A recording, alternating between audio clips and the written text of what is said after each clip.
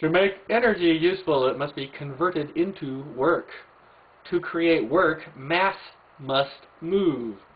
That mass can be electrons flowing, such as in light bulbs and computer monitors. It can be rotating coils within a magnetic field, such as a dynamo. It can be a rotating coil within an electromagnetic field, such as an alternator. It can be electrons flowing in a coil within a magnetic field, such as a DC motor. Without the movement of a mass, be it subatomic, atomic, or macro, no work is performed and potential energy remains potential.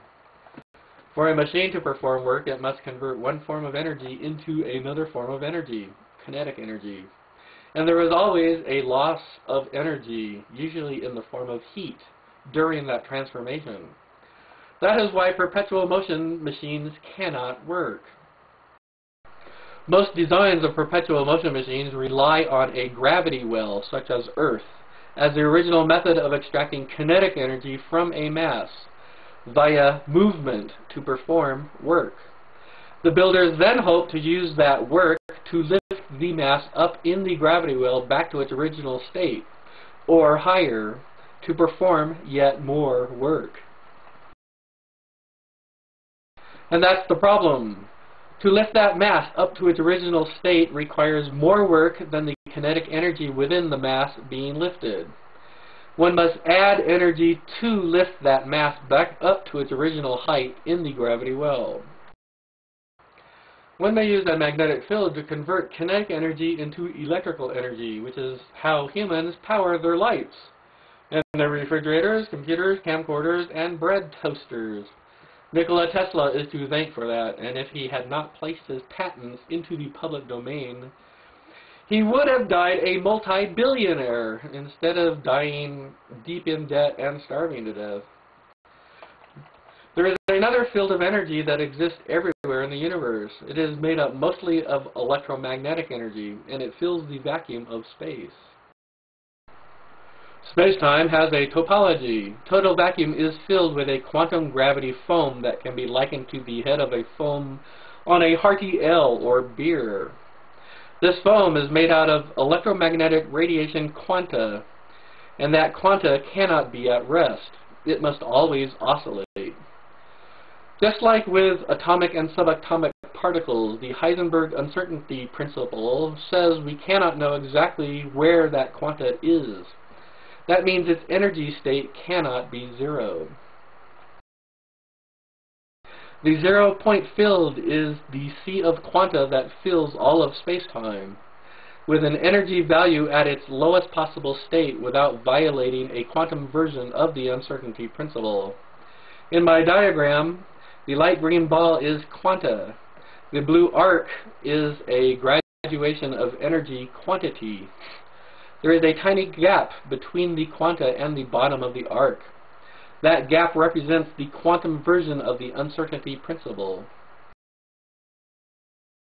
If the quantum version of the uncertainty principle were somehow nullified, the quanta would be at the bottom of the energy scale, meaning zero energy, and we would know exactly where the quanta is.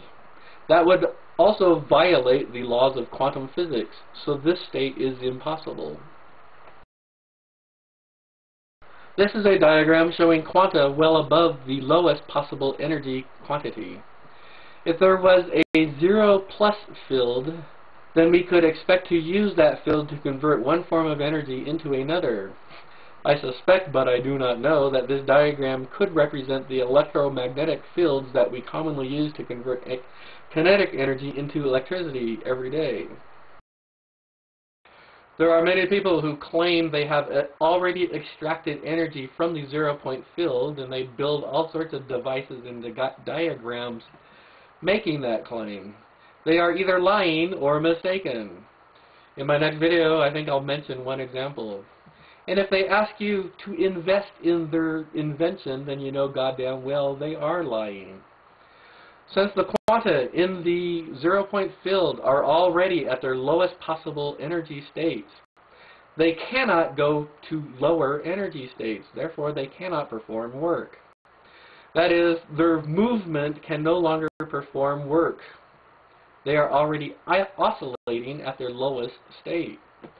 That energy cannot itself be converted into another form of energy without first pumping energy into the zero-point field. The question then becomes, can we use the zero-point field to convert kinetic energy or chemical energy, nuclear energy, or electrical energy into a different form of energy? The answer is perhaps, but why should we even try? We cannot extract what little energy there is within the zero-point field because the quanta are already at their lowest energy state possible. We cannot make it into any lower energy state. Since we already use magnetic fields to convert energy into different forms, there's no reason to use the zero-point field. Some physicists are researching the zero-point field in the hope that they can find high-energy state quanta embedded within the zero-point field. They also wish to learn if inertia is a product of mass itself, or a product of the zero-point field acting upon mass moving through the field. If inertia is extrinsic to mass, and therefore a product of the zero-point field, we may one day find a way to negate the zero-point field around a mass. If that is ever discovered, that discovery will be worth trillions and trillions of dollars. And it would also radically and fundamentally alter applied technology, transportation, power generation, and human society itself.